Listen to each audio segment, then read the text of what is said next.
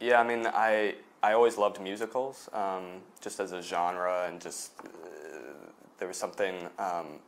It was funny. I used to hate musicals as a kid, and for that very same reason I hated them as a kid, I started to love them later. It was all about that transition from just kind of real life to people suddenly breaking into song, which is so kind of simultaneously, off-putting at times, but also wonderful.